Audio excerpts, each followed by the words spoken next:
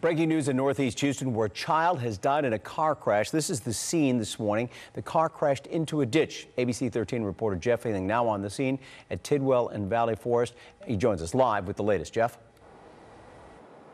Good morning to you, Tom. Investigators just now getting out here from what appears to be the district attorney's office. We can tell you that this was a single vehicle accident. We're not sure exactly which direction down Tidwell this vehicle was coming, but the vehicle ended up in a ditch. As you can see right there, it is upside down. There was a mother and child in the vehicle when this crash took place. The child unfortunately passed away due to his injuries inside the car from the vehicle crash. The mother, we do not have an update on her condition, but we can tell you that when we pulled up to the scene about 45 minutes ago, an ambulance was rushing away from this scene. Right now, crash investigators trying to figure out if speed may have been a factor in this or something else was going on. But as you can see, that vehicle upside down in the ditch. Investigation still underway at this hour. We're hoping to get more information from police. As soon as we do, we will update you online. Reporting live, Jeff Ailing, ABC 13 Eyewitness News. All right, thanks, Jeff. Around 9:30 this morning, the Houston Police Department will escort the body of Sergeant Chris Brewster, who was killed in the line of duty Saturday. His body will be escorted from the medical examiner's office on OST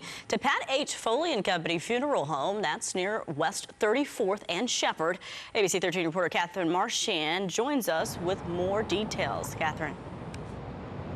Good morning. Sergeant Brewster was sworn in as an officer in 2010, and his friends at HPD say he was always making everybody laugh, but he's also being remembered for what he did outside of work. He was The fact that someone so young and so bright, his life was taken away for a foolish reason. From HPD to the H-Town CrossFit, Sergeant Chris Brewster left his mark on the city of Houston.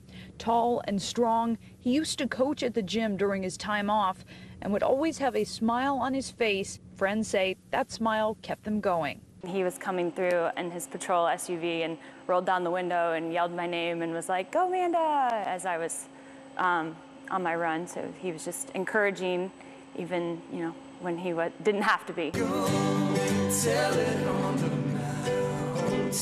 Sergeant Brewster also had a softer side. Here he is playing the mandolin at Sagemont Church.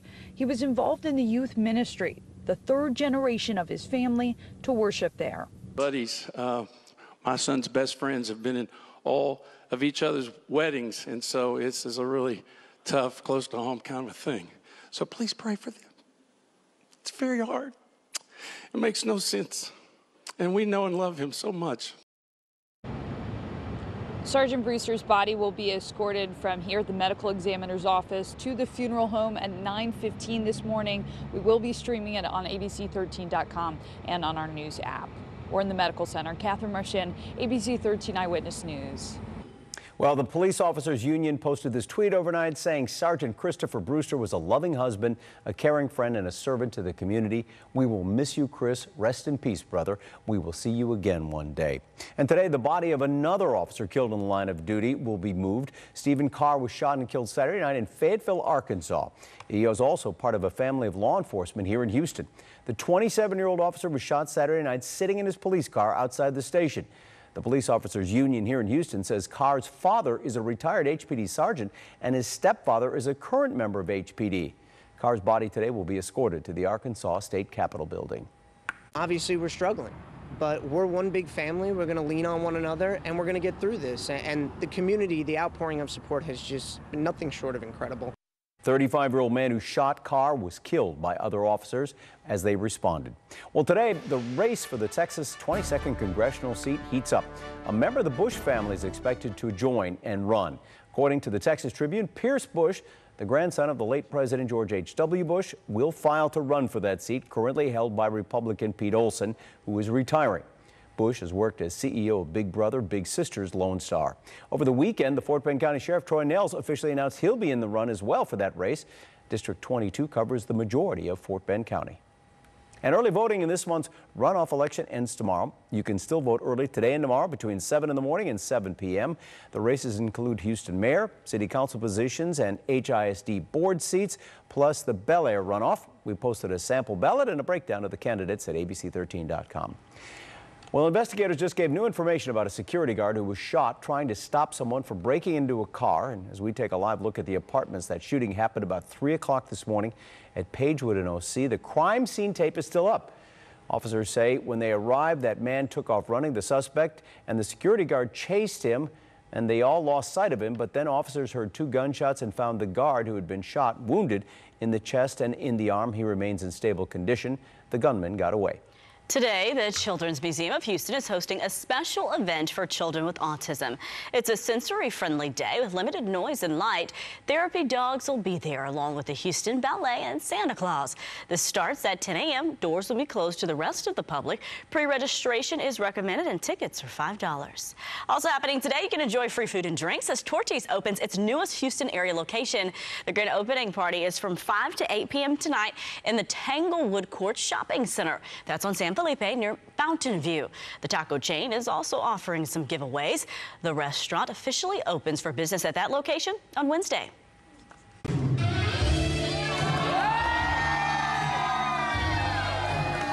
Cue the music and the romance. Astros shortstop Carlos Correa performed a choreographed dance with his groomsmen at his wedding reception over the weekend.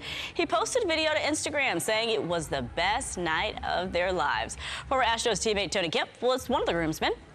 Correa married Danila Rodriguez in a ceremony in the Dominican Republic on Saturday. She posted a photo of the two from the Hard Rock Hotel and Casino in Punta Cana. The two officially wed last month at the courthouse.